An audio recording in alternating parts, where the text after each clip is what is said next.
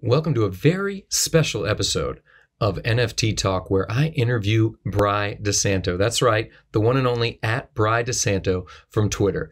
We talk about WolfGame primarily, but he also gives some amazing tips on some upcoming projects and some tools that you can use to crush it in NFT land.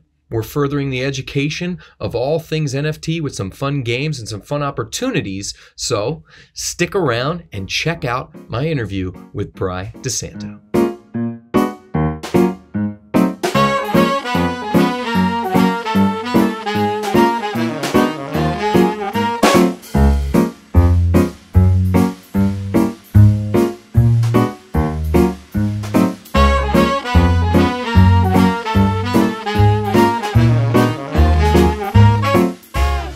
Stoked to learn more about you, and I'll record some cool intro leading into this where I hype you up and everything, but you need no hype because the Bryan DeSanto is growing in NFT land. So I needed to know right out of the gate, how did you get into NFTs and who the hell are you?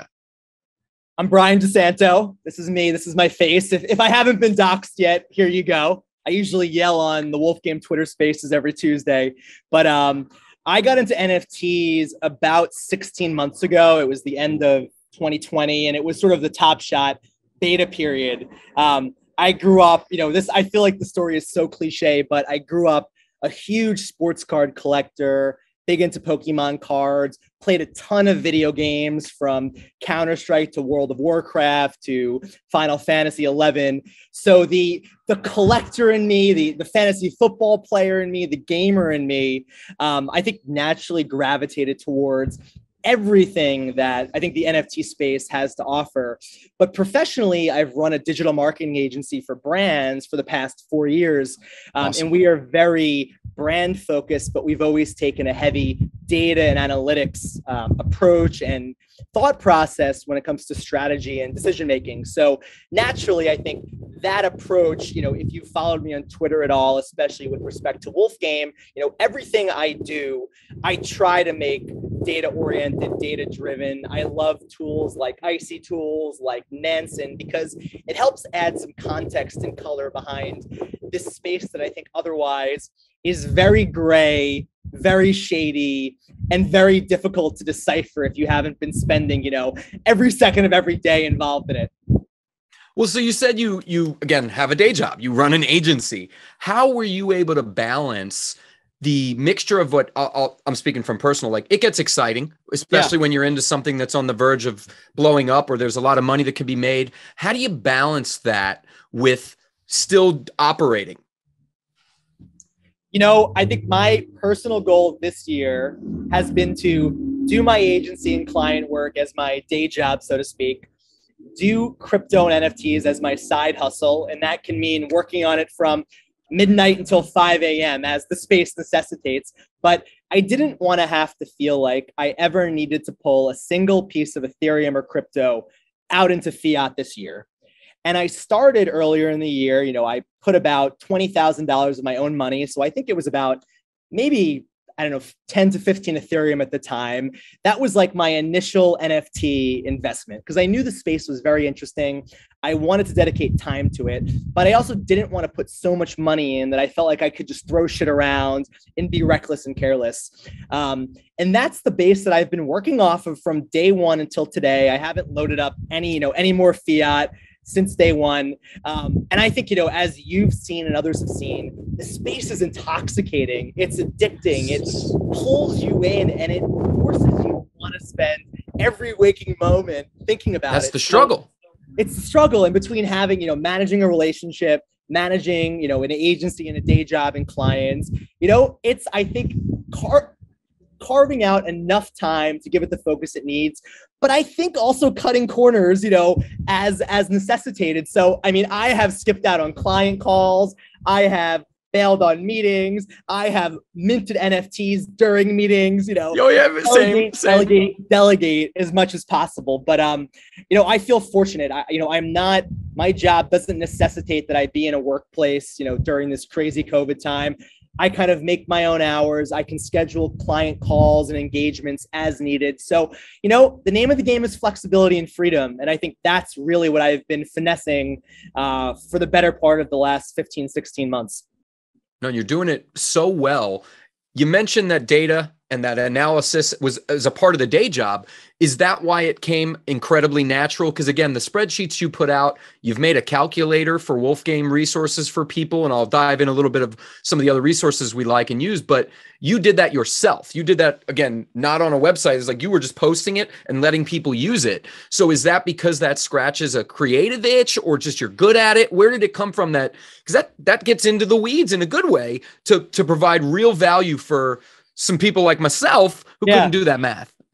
I think it's a combination of things. For me, I don't have much creative talent. I can't play music. I'm not an artist, but I am incredibly OCD and anal. And I've always taken pride in my ability to create dope ass spreadsheets. And I think for clients, one of the things that I think I've been so successful at, and what has, earned me a lot of business and kept a lot of business in the social media Web 2, agency world, has been the ability to work with data and analytics, but articulate them in such a way that the lay person, everyday person, the creative on a marketing team, for instance, can understand the takeaways and the insights.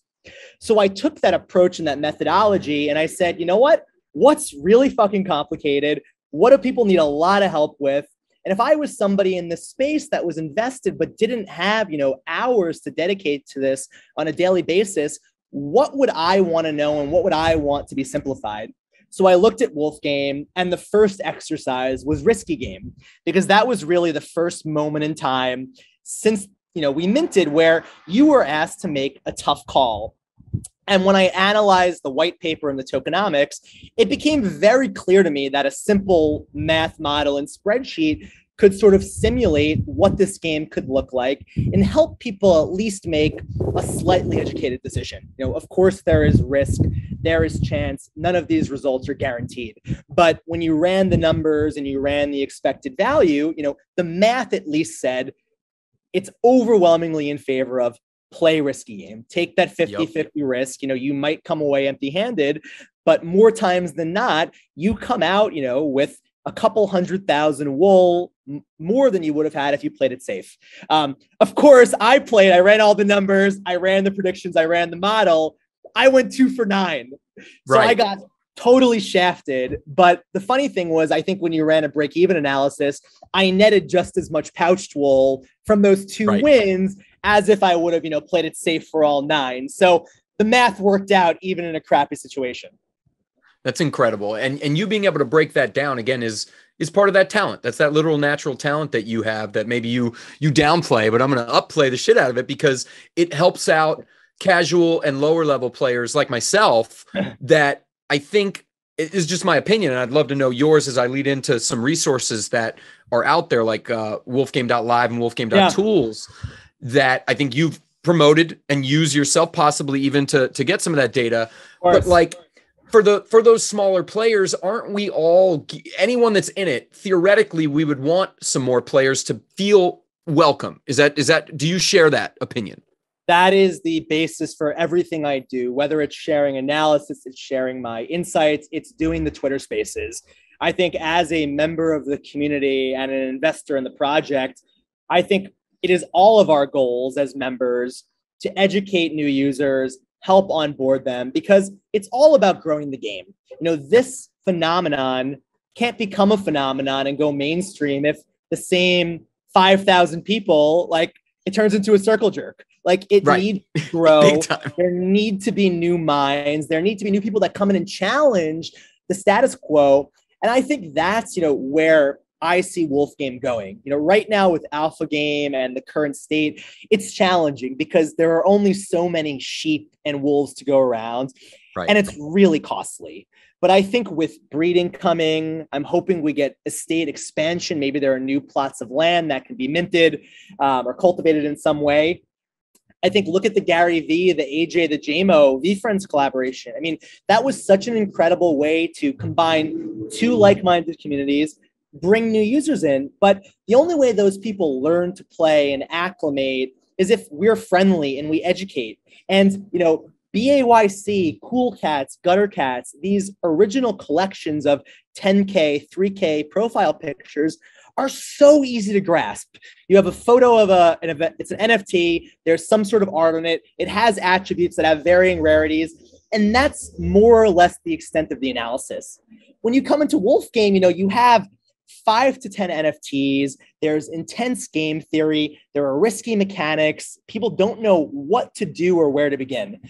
And I think for me, my approach has always been, if I can help make that onboarding even slightly easier, help you make one fewer decision or make one decision that's easier in black and white, I feel like I've done part of my job as, just a small sliver of this community. And that's kind of been my ethos this whole time. You're amazing for it. And that's the love is real that I think the community has for you. You see it in who shows up on the Twitter spaces, who's liking and kind of sharing your content, and your followership has grown as a result. Would you recommend that people interested in the game, whether they own one or two or none right now, would you recommend they use things like WolfGame.Tools or WolfGame.Live? Do you think it's too much where's a good starting point for somebody? I am of the mindset that data, information is the most important thing any of us can have access to. And I have to give so much credit to WolfGame's community for building tools that are free for everybody to access and really intuitive. You look at WolfGame.Live that Scarly Worley built, that was the first tool. And it created this dashboard that very succinctly and concisely shared floor prices of the various assets, which if you think about any complex collection, look at something like Pixel Vault that has, a whole collection of different assets. It's impossible to keep track of all of the different pieces in the ecosystem. And Scarly helped make that directory and that glossary incredibly simple to access. And then you had someone like who built WolfGame.Tools that has all of these advanced metrics, everything from floor prices to historic prices to, detailed analytics on Alpha Game, and what you could expect by staking with different teams. Or maybe if you're a prospective investor and you want to buy a wool pouch, there's a rundown of all of the available pouches with, the highest discount rates, the most unclaimed wool. And it's just creating visibility that people can use to make decisions. And then there's WolfBrain. WolfBrain is a calculator that basically made any of the work I did obsolete, which is amazing because it's this, real-time calculator where you can plug in your wool, your sheep, your wolves with the time period that you've staked, and it'll give you a pretty accurate range of, what size wool pouch you can expect to receive at any moment. And I think, having these tools at your disposal as a new player just clarifies, I think, a space that otherwise would have been very gray, very ambiguous, and frankly, really biased because you have all of these alphas and these team players that are vying for people's attention and assets. I think it's tough to get a straight answer from anybody in the community. Oh, for sure. Which is why I think yourself, Scarly Worley, WolfBrain, and as examples of people that were being really transparent about the data without a slant. And no offense to the A8s, they should be slanting. That's their job right now. They're literally doing that to win. So moving into that, we're in this game before the game, right? So you've hypothesized, I think, that March is when the full game might come out. I thought maybe a tweet came from you on that possibly. Is that what you still think? And my instinct has said mid-March all along. We got this sort of stealth website update this week where Shepard specifically wrote the game would come in the first half of 2022. My gut tells me that's a signal that they might need a little bit more time. But his precedent has always been to sort of under-promise and over-deliver. So I think if I'm, reading the tea leaves, considering that, I think it'll probably be a little bit later than anticipated. But I think we see a launch sometime in April, if I had to guess, and put money on it. Like April 15th, that time frame. Like a little tax refund boom where you can get some new players in would be very, very juicy. Exactly. Do you think that the version 2, the full game, if you will, or I shouldn't even say full game because everything that leads up to this, there might be add-ons beyond that and things that come out of it. Do you think that the gameplay itself will stay decision based, or do you think there's going to be some sort of interaction with the interface like a traditional video game? I think of it as a living, breathing, collective board game. I think there will be a UI that helps you visualize your pieces and your setup. But I think at the core, this is going to be a strategy game and a product and a project that's centered around game theory. And not just what the individual decides, but every decision will have a chain reaction and be influenced by what the collective does. We saw it with Risky Game and the yields and the payouts based on what the collective decided. We're seeing it with Alpha Game. I think Full Game will be no different, except on steroids with, I think, about 30 to 40 different attributes. So I could see a UI like Farmville where, you have your land plots, you have, your farmers, your sheep that you position in certain areas. I could see building structures that you maybe use wool, you burn for structures and things like that. And there's a visualized setup. But I think at the core, it's a game that's a series of decisions, and those decisions, compound and come up with some end result. Awesome. Just two more quick questions. Is there any crazy theories on WolfGame that stand out to you? I think I have been the chief leader of the Farmer Alliance. I feel like I've been sounding the horn about farmers. I think they are the most intriguing asset in WolfGame. I think outside of wool itself, I think they are the most undervalued asset in WolfGame. Because if you think about asset appreciation, WolfGame has shown an incredible propensity to be hypersensitive to utility, news, and just mentions. Shepard puts one tweet out that just says the word wool, and the price spikes by 10%. I think when I look at farmers and how multifaceted they'll be, you get the fact that their profile pictures, which has been the meta in NFTs for the better part of a year. And with WolfGame, it's been utility first. There's been no PFP angle. I think with farmers coming in, forget what they do and what powers they have. I think in terms of visuals to represent the community, they will have mass appeal just from that aspect alone. And the upside that maybe you pull a zombie farmer or an alien farmer or a gold farmer or maybe a one-of-one shepherd, I think is there on the table. And then just in terms of abilities and powers, I could see a world where farmers specialize in certain resources, land have certain resource allocations and attributes, and there's a whole pairing angle. You need to find farmers that specialize in the crops that certain plots of land are rich in. And I think there'll be a lot of trading that goes on.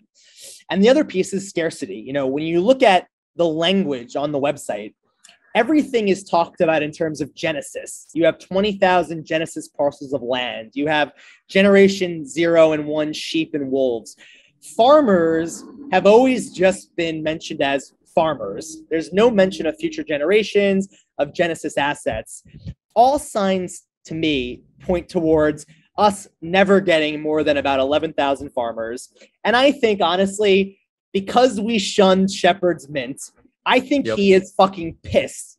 And he is hell-bent on keeping these things scarce, delivering value, and making people regret the fact that they didn't mint these when they had the chance. So if I'm, accumulating and I'm looking at, what pieces are going to appreciate the most, again, not financial advice, but they are the most scarce asset in the game. You look at top landholders and how deficient they are in farmer holdings. That for me is the alpha that I'm looking at and the most excited about personally.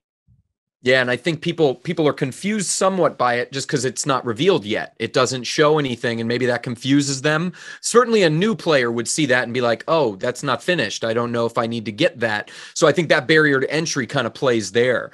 Of course. So you've dropped some massive alpha here with me, and I appreciate that. So I'll just close with, is there anybody you recommend or projects, no, not financial advice, that you're looking at that could, obviously WolfGame, right? We're saying that. We know that wool is an easy entry point. I literally helped a friend get some wool just so they could be just a taste of what's going on Uniswap. And like you said earlier, the other assets do have a different cost that's at another tier. But are there other projects that you've seen that would be something that either intrigued you or you think could help people come into this, whatever the hell we're in, NFT land, and maybe then they'd be ready to understand what's going on with WolfGame? Maybe. You know, I started in this space early on as a flipper. I was minting everything under the sun, trying to dabble in every project I could, just because I think when you're new, that's just sort of what the space demands. It's about getting reps and I think getting that experience.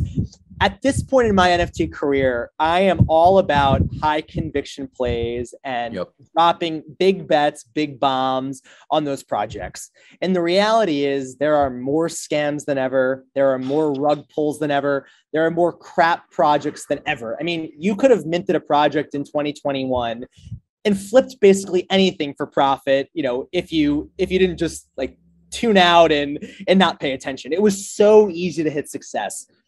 Now, you know, and it's boring, but it's WolfGame, it's Pixel Vault. I think that ecosystem is still wildly undervalued.